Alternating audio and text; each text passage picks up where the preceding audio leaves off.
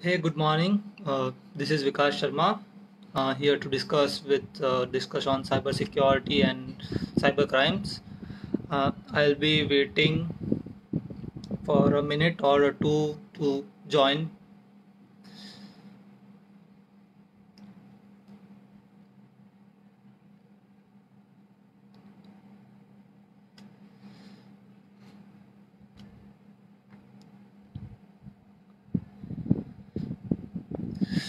Am I audible and the lights are okay with it? Can somebody notify me?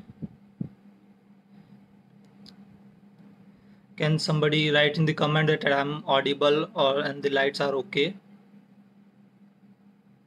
Okay, cool. Got it. I'll just wait for a minute to people to join the page.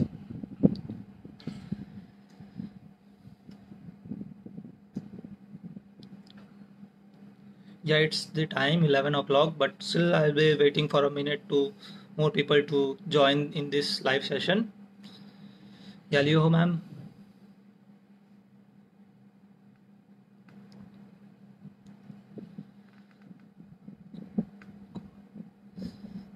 Good morning, sir.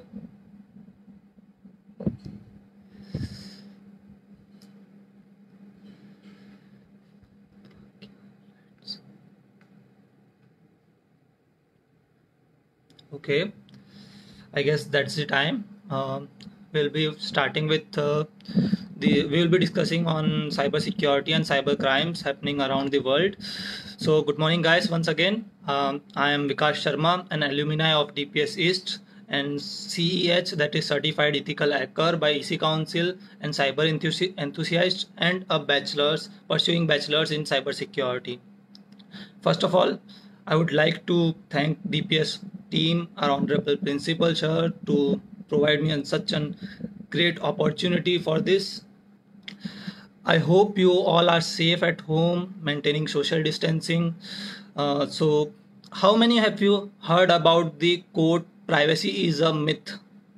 Yeah, I repeat, privacy is a myth.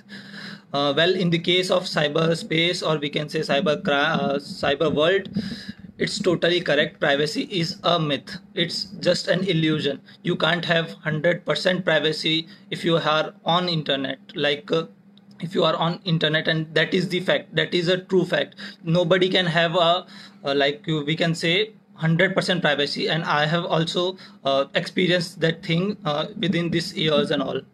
So basically I'm here to share about my views about the cyber security and the cyber incidents happening around the world, incidents, and if possible I'll be discussing with how the cyber attack occurs, how do we prevent them, and all these things in briefly, no doubt, in briefly. Okay, you yourself might have been observed after in the lockdown that the interaction with your devices, like I can say like the spending time on the internet is exponentially increased, as drastically increased, whether it be online classes like Google Meet, Zoom, or video sharing conferences, or whether it is an entertainment like Netflix, Prime, Sony Live, etc., etc., or it is a communication with near ones like video call and all. That is also one type of social distancing, we can say, like communicating to the near ones. Then there are lots of security issues coming up due to this all increasing activity, uses of increasing devices and internet. Recently our Indian government proposed an 1 crore rupees award for the developers to create an alternative to the Zoom app. We might be watching Zoom we are using in the audio, like online classroom, but then are that but that there are so many issues, security issues in the Zoom app, that could lead to the cyber crime. Therefore government is asking some developers of the India to create an create an alternative to the Zoom app, and of course the winning prize would be rupees 1 crore, rupees 1 crore, and that's not a small amount. Yeah. Okay, so first of all we would be starting with the students in the online classroom. Yeah, teachers, educators, instructors are making lots of efforts for continuing the education in the online platform. I know they are also as new as the students are, and they are paying a lots of effort. I can see that but then there are students or some fake IDs that tries to vandalize the class or disturb or distract the class. I just want to let them know ki no matter what you do, no matter, your digital footprints are being stored in the server and on the internet service provider. So don't be in dilemma that ki if you would be deleting your Chrome history or you would be using your incognito mode, so you would be safe from your side. No, that's not the thing. And now and that's not the thing, and you need to be like as much discipline as you are in the physical classroom in the online classroom. And now talking about the parents who work from home, it is advised to take precautionary steps to prevent the cyber attacks on their devices, or I can say to prevent the cyber crime, because as they are working from home, they are companies or confidential data, or I can say organization data, is being stored on their devices, which is quite vulnerable than the devices present in the physical offices. Yeah, back before then lockdown, people were working in the offices, and that was secured, that were designed to be secured to prevent the cyber attacks. That devices were having some policies, security policies and frameworks and compliances, which is like quite efficient to prevent this cyber attacks, if it is so. Now it's your also responsibility to prevent to take care of their company's data, and anything happens to the data, company's data, you might be in great trouble. Okay, now we the young generation, like 20s and 30s, we especially the young minds are are the digital citizens, called as netisms. Yeah, I repeat, we are the digital citizens called as netisms. But the problem is we don't know the netiquettes and cyber laws. Netiquettes, it's like the same as the etiquettes, but when we come to the digital world, when we come to the digital stuff, it becomes netiquettes. And cyber laws, you might be knowing about. I will be giving a brief brief info about the same. So for us generation like us, like 20s, who are between 15 to 30s, like age of 15 to 30s, hacking is a fun. And it's not the fun, it's like it could put you in the great trouble. Trust me, it can put you behind the bars up to 10 years and more than that. That depends on the crime.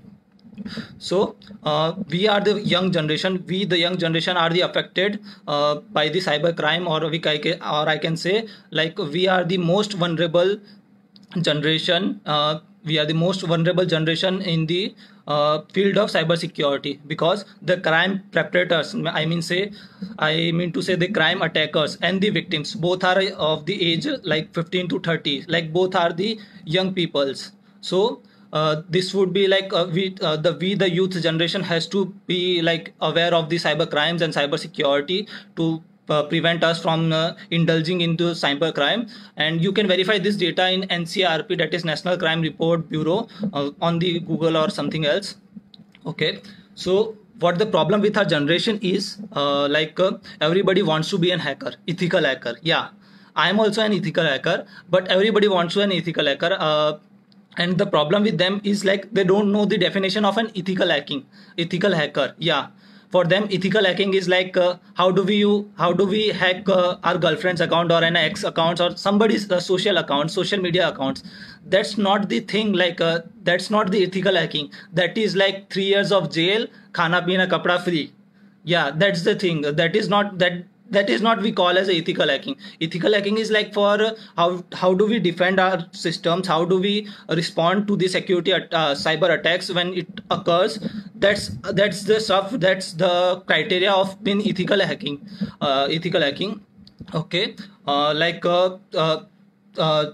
IT Act, we do have a strict IT Act laws to prevent the cyber crime. Like section 66 says that hacking is a punishable crime as per the IT Act law. Creating, posting or sharing any obscene content could lead you to the behind the bars for the 2 years and 5 lakh rupees of fine. And if that obscene content contains sexually implicit content, then it would be increasing up to the 10 lakh rupees fine and 5 years of jail.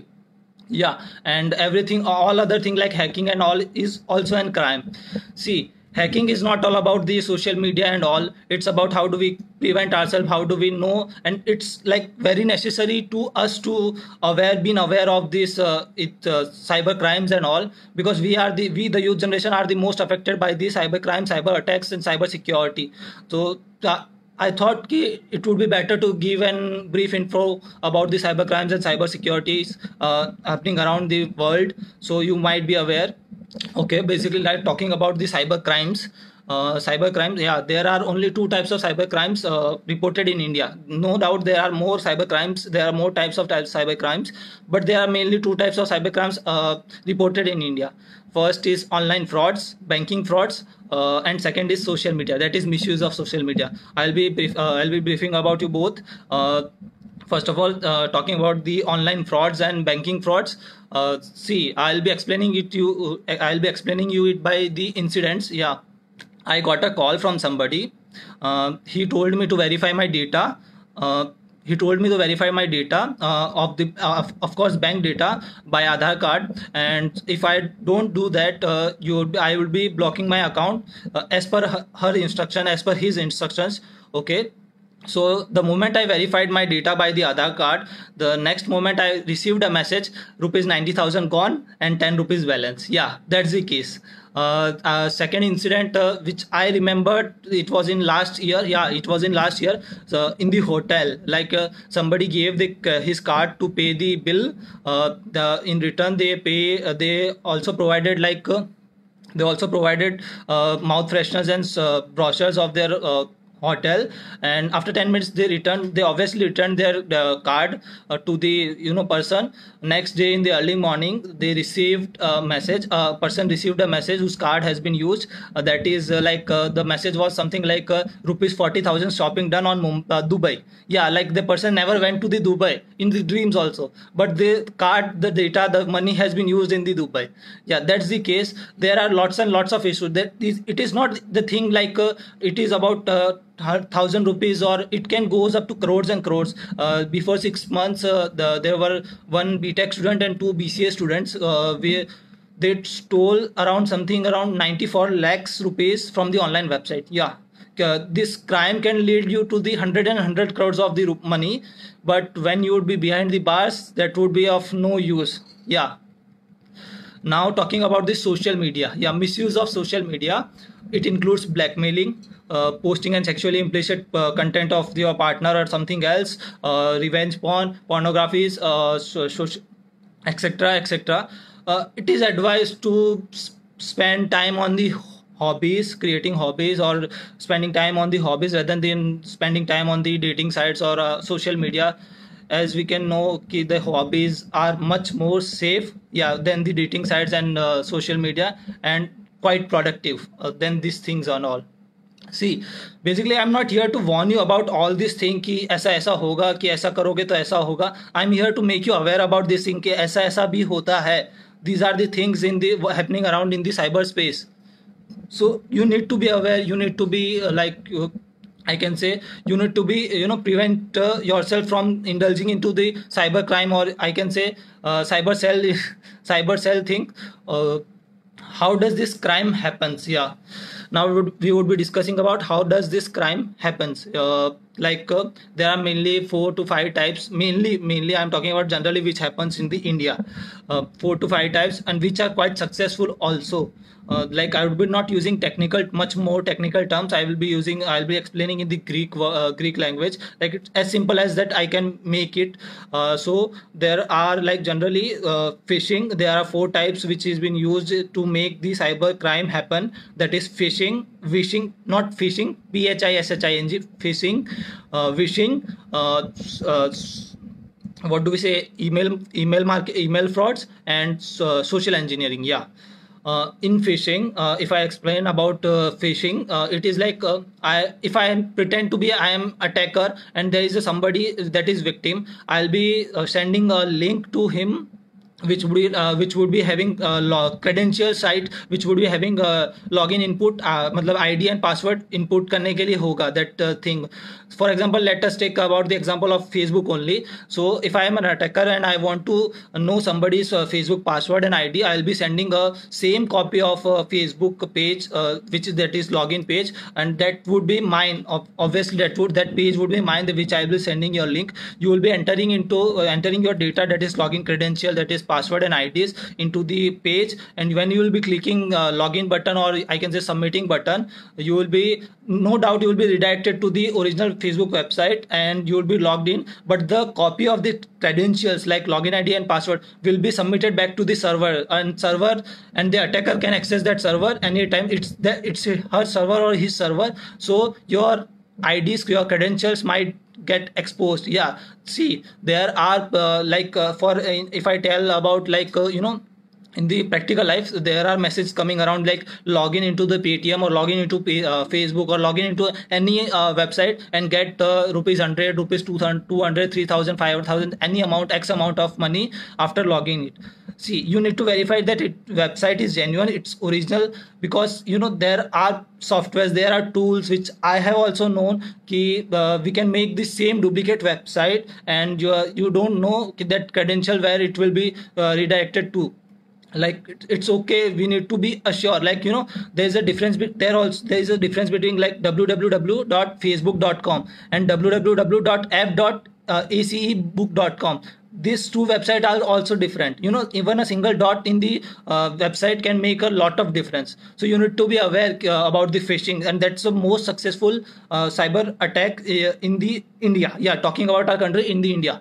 Next is phishing. Phishing is like the phishing done in the call, on the call. Like I got a call from somebody, maybe some lottery winner or lottery or something, some company. He told me like you won 25 lakh rupees lottery.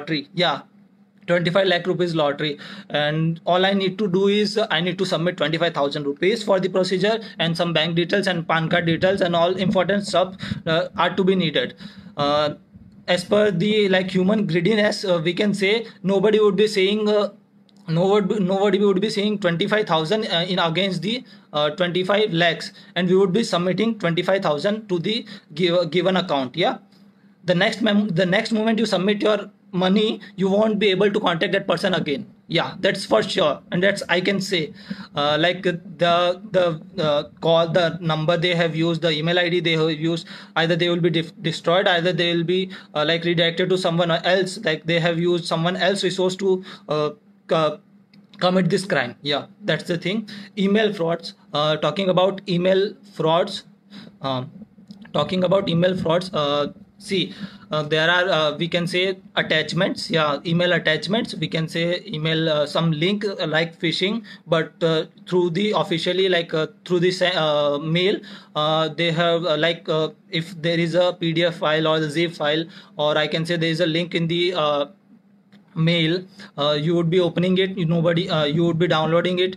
Who knows that which malicious code is been behind that zip or that PDF. Yeah, PDF is also exploitable, zip file is also exploitable. Website, when you run website, if there is some malicious code on the startup event, then that's also exploitable. That could lead you to the dangerous. Yeah, that's dangerous, and that could lead you to the problem. Yeah, the way the malicious code has been designed, it would work same as it was designed for. Like it's virus, so it will be destructing your system. It would be like it's spyware, then it would be giving your credentials, giving your all IDs and passwords back to the server, etc, etc, etc. And the last is social engineering. Social engineering is like convincing someone to give their credentials by their own. Yeah, like if I am a social engineering expert, so I have a skill to convince someone to give their passwords and IDs from their own. And basically if we technically see, that's not the crime. If you are giving ID and password by our own, so it's we can't say it's a crime. But yeah, there are many social engineering experts which can lead you to the convincing that they need your ID and password for some XYZ reasons, and you need and they would be they won't be harming you. But after submitting your IDs and password, like we can say on the call, we always receive a call from like, we need an OTP, I am from bank XYZ bank, and to prevent this your account of blockage, or I need your WhatsApp OTP for more further secure, I can say security verifications. And we end up to giving OTPs and all in the to the attacker. And that's the end. You can imagine ki like kitna nuksan hoga. Yeah. Now this was all about cyber crime and cyber security. Now from my personal desk, my personal experience, the I have observed like in the like lockdown, there are many applications, there are many websites which are made for the like COVID-19, yeah, coronavirus. Like if you download this app, I'm not talking about the Arogya Setu that is official by Narendra Modi, except that I'm not blaming all the apps, but then there are also the apps like which are named for the COVID-19. Like it would be telling us ki, like download this app and you would be getting the news update, or the live updates of your cities and all, or the website will be giving you the updates and all. I must say ki you should be preventing this all, because specifically talking about Android, when we download an app, we would be like it would be asking for us permission, yeah, gallery access, call log access, message access, camera access, microphone access and all. And no doubt we definitely ignore this thing and we allow them for the all the access in the thing.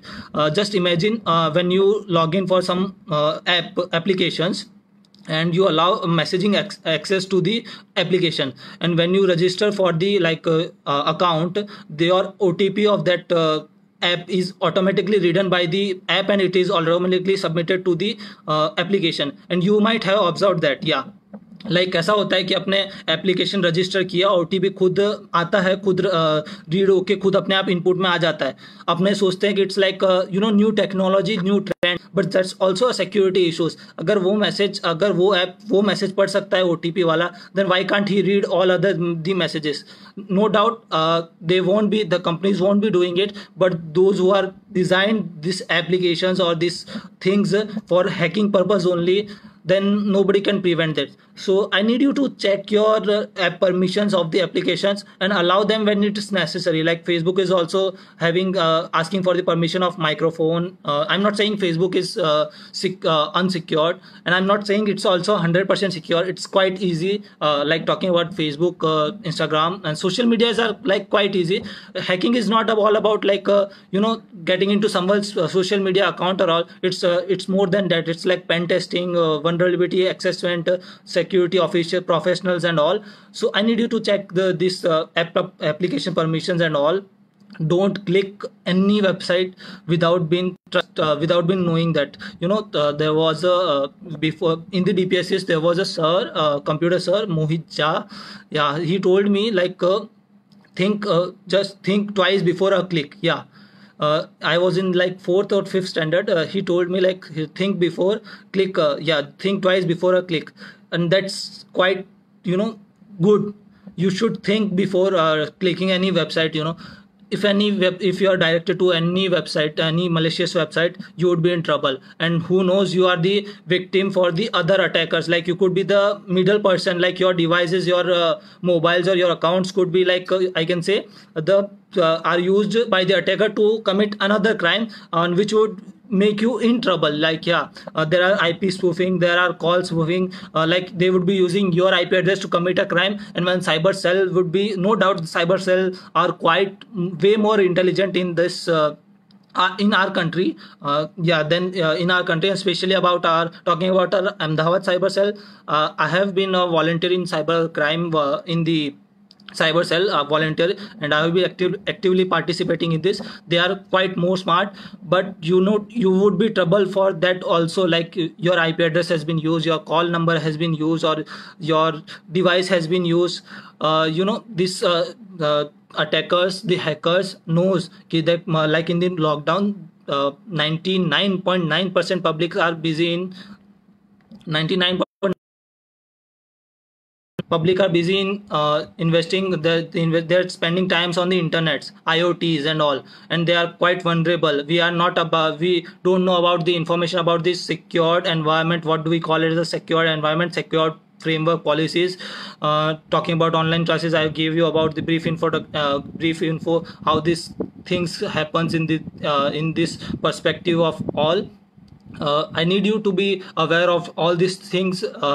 I'm not saying ki you should be like 100%, I can say aware. I not aware wouldn't be like alert. Yeah, alert would be a correct word. I won't say that you should be 100% alert, but you should at least have a brief knowledge about the cyber crimes so as to prevent yourself. Otherwise it could lead you to at least 2 years of jail and 5 lakh rupees of fine. And in physical crime, we can deny that it's not ourselves, but in cyberspace you can't deny, because there is a proof. There are digital footprints stored everywhere matlab everywhere.